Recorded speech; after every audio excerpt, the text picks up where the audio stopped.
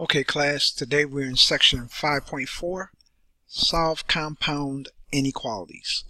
Section 5.4, solve compound inequalities.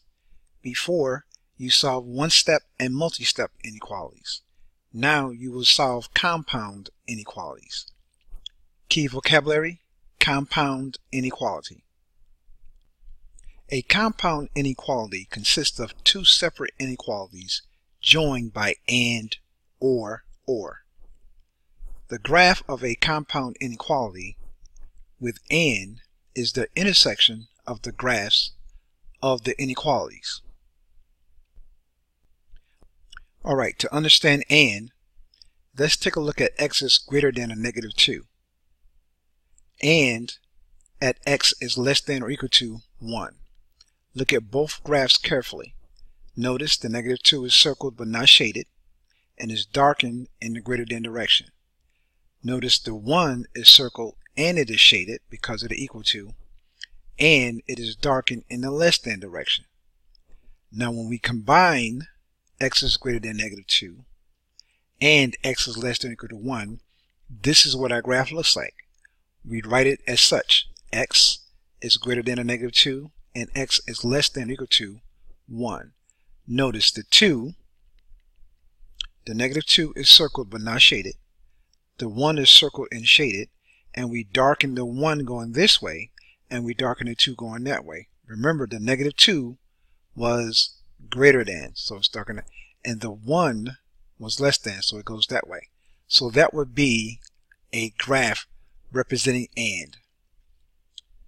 Now, the graph of a compound inequality with or is the union of the graphs of the inequalities.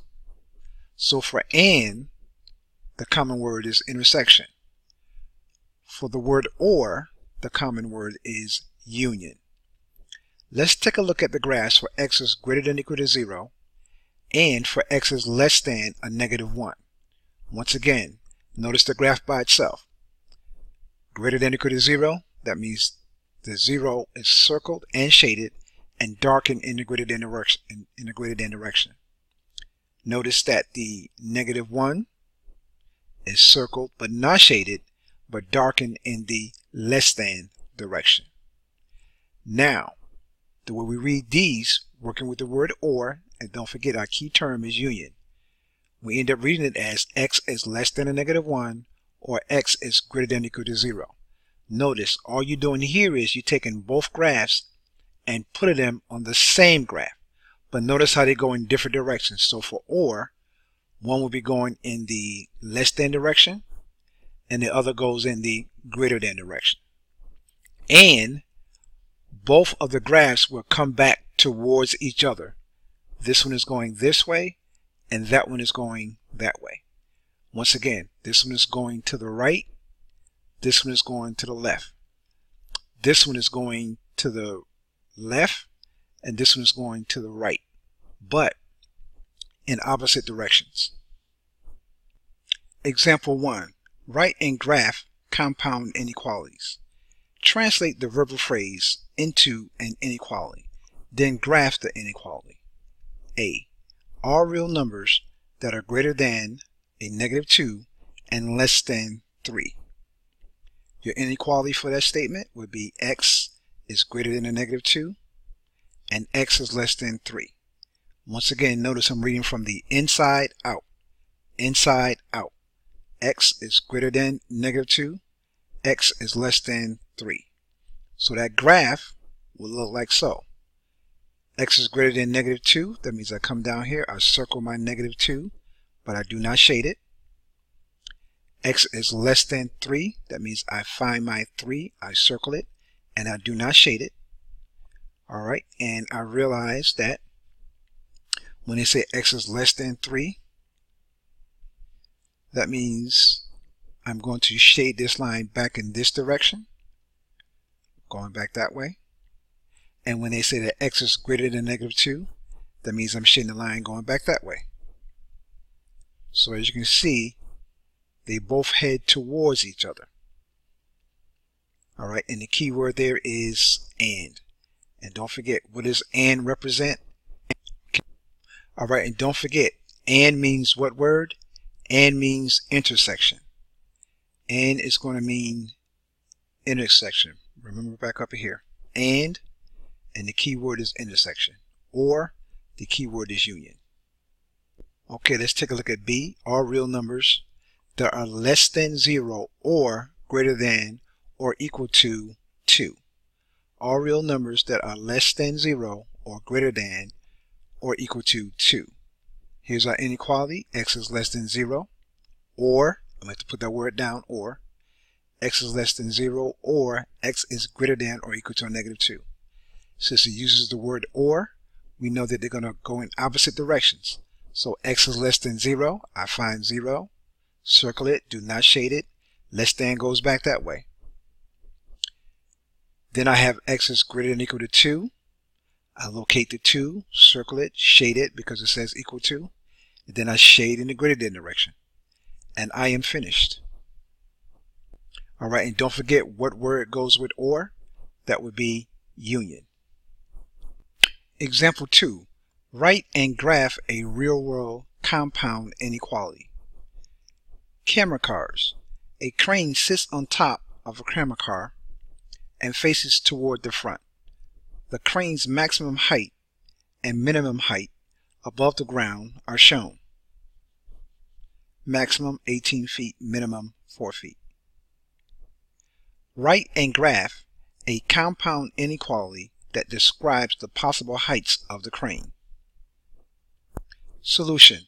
Let h represent the height in feet of the crane. All possible heights are greater than or equal to 4 feet and less than or equal to 18 feet. So the inequality is h is greater than or equal to 4 and h is less than or equal to 18. Okay, to make that graph, we locate h is greater than or equal to 4. We find the 4, we circle it and we shade it. Then we locate the 18, we circle it and we shade it. H is greater than or equal to 4, so we shade that one going in this direction. H is less than or equal to 18, we shade that going in this direction. So we have written our compound inequality and we have graphed. Solving compound inequalities. A number is a solution of a compound inequality with and if the number is a solution of both inequalities. A number is a solution of a compound inequality with or if the number is a solution of at least one of the inequalities. Example 3. Solve a compound inequality with and. Solve, and notice how I read this, inside, out, inside, out, inside, out.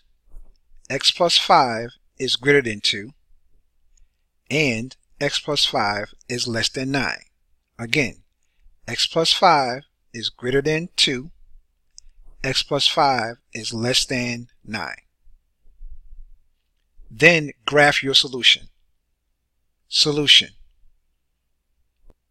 Separate the compound inequality into two inequalities, then solve each inequality separately. So we're going to end up with x plus 5 is greater than 2 and x plus 5 is less than 9. So now we solve this one for x. Alright, since we want to get the x by itself, then we're going to subtract 5 from each side. So we end up with a minus 5 here and a minus 5 there.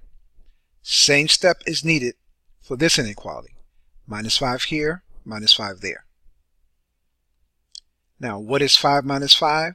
That goes to 0. So we're left with just x by itself. What is 2 minus 5? That's going to be a negative 3. So one of our answers is x is greater than a negative 3. We come over here, 5 minus 5, that goes to 0. We're left with just x. Now what is 9 minus 5? That's going to be 4. So the compound inequality can be written as x is greater than a negative 3 and x is less than 4. Now some of you may be asking, do I have to write my answer in this form? And the answer is yes. So you have two different inequalities.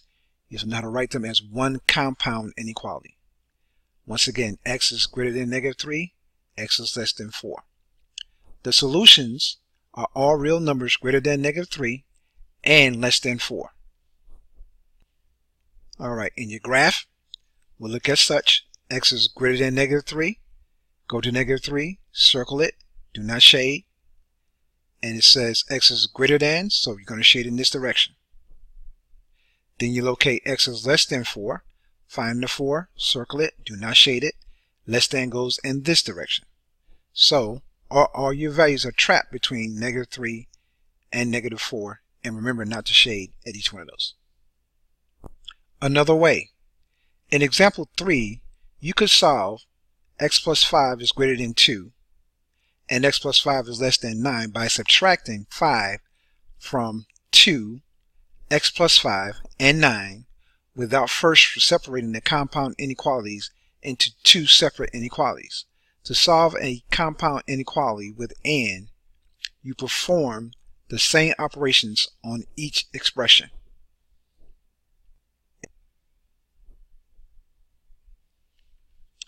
Example 4. Solve a compound inequality with and. -x minus 3 is greater than or equal to a -5. -x minus 3 is less than or equal to 2. Graph your solution. Step 1. Write the original inequality. -x minus 3 is greater than or equal to -5. -x minus 3 is less than or equal to 2. We want to get the x by itself, so we got to get rid of this 3. So add 3 to each expression. So to the -3, add 3. To the 2, add 3. And to the -5, add 3. So once again, each expression, 3, 3, and 3. Now you simplify. A -5 plus 3 is a -2. A -3, when added to a +3, that goes to 0. So you're left with just -x. 2 plus 3 is 5. Alright, so now you have a -x is greater than or equal to a -2, and a -x is less than or equal to 5. Alright, now our next step then is to get this x to be positive. Right now it says a -1 times x. Now in the book it says divide. We're going to ignore that. Now it just so happens that if you divide or multiply by -1, the results will come out to be the same as in down here. But we're not going to do that because you've been trained to do the opposite of what you read. And since it says a -1 times x, we're going to divide everything by a -1. So -1, -1, -1. A -2 divided by a -1 is a +2. A -1x divided by a -1 is a +x. And 5 divided by a -1 is a -5. Now also don't forget that when you're working with inequalities, if your last step involves multiplication or division by a negative number, you must reverse the symbols. In this case, we have two inequality symbols we must reverse. So the the greater than or equal to becomes the less than or equal to becomes greater than or equal to. The less than or equal to becomes greater than or equal to. Once again, less than or equal to, greater than or equal to. Less than or equal to, greater than or equal to. Okay, now after doing so, I'm going to read from left to right. So right now I have 2 is greater than or equal to x, and x is greater than or equal to a -5. Once again, 2 is greater than or equal to x, and x is greater than or equal to a -5. I'm going to rewrite this from inside out. So it becomes x is greater than or equal to a -5, and x is less than or equal to 2. Now how did I get the x is less than or equal to 2? Because if 2 is greater than or equal to x, that must mean that x is less than or equal to 2. It becomes the opposite. So once again, after rewriting and putting in the correct form, I end up with x is greater than or equal to a -5 and x is less than or equal to 2, reading from the inside out, inside out. So the solutions are all real numbers greater than or equal to a -5 and less than or equal to 2. So you go here, circle -5, shade it. Go here, circle -2, shade it, and then shade in the proper direction, and you're finished.